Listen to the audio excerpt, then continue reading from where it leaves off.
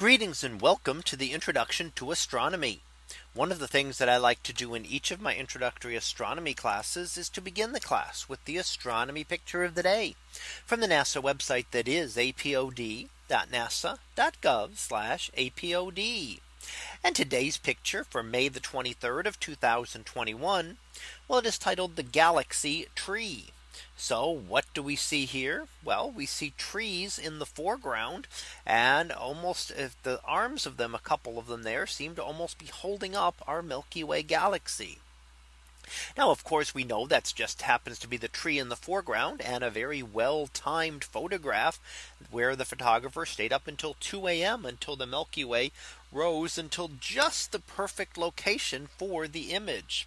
And as we see it here, the Milky Way is, of course, our galaxy as we see it from within.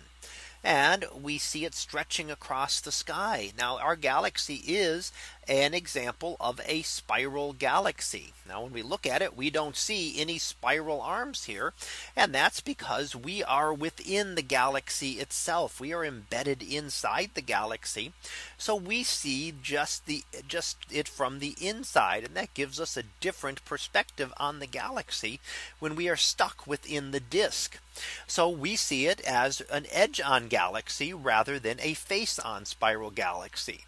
If we could travel tens of thousands of years up above this and look back down on our galaxy, we would be able to see the spiral arms swirling around the central portions of the galaxy, as we see with many other prominent galaxies.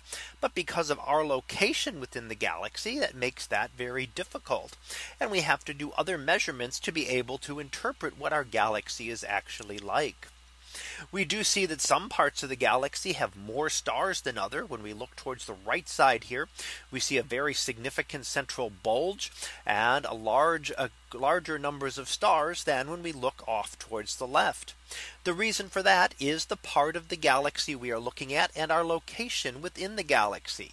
We are not located near the center of the galaxy. If we were, everything would be about uniform in each direction. However, we happen to be located towards the outskirts of the galaxy. So when we look in one direction, in this case towards the left hand side, we're looking towards the very edge of our galaxy and see far fewer stars. When we look towards the right hand side, we are looking towards the central portions of our galaxy, and there are many stars there. Now we see also a lot of dust, which keeps us from seeing all of these stars and actually keeps us from studying our galaxy or really being able to understand the true extent of our own galaxy, because there is so much dust and we are stuck in the middle of that.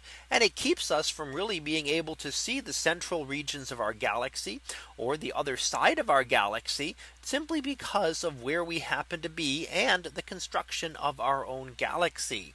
So we would not be able to see through that dust, although infrared images will allow us to look through the dust and to really get better studies of things closer to the interior. But here we get a beautifully framed image showing our Milky Way nicely lined up with the tree in the foreground.